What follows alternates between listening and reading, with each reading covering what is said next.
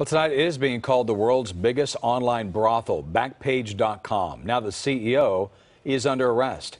Victim advocates are hoping the spotlight will now turn on the young girls victimized. KCAL 9's Stacey Butler has more.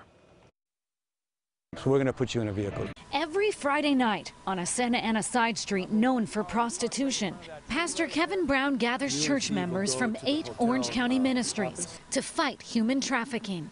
They start by looking for victims on Backpage.com.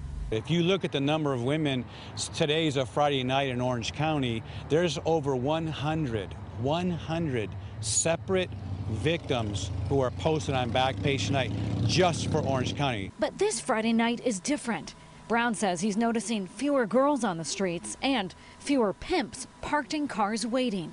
He suspects that's because Backpage.com, the most popular online marketplace to buy and sell sex in the world, is now under a microscope after the CEO was arrested in Texas yesterday for allowing ads for child sex trafficking. Backpage is by far the #1 desired website for perpetrators to use in order to make a date to contact a victim. 55-year-old Carl Ferrer was charged with pimping children and other counts.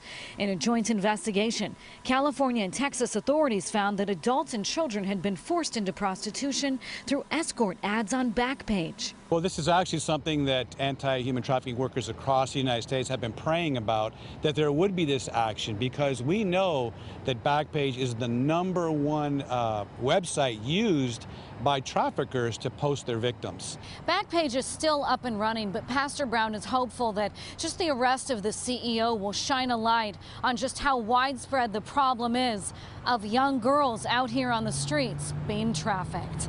In Santa Ana, Stacey Butler, KCAL 9 News.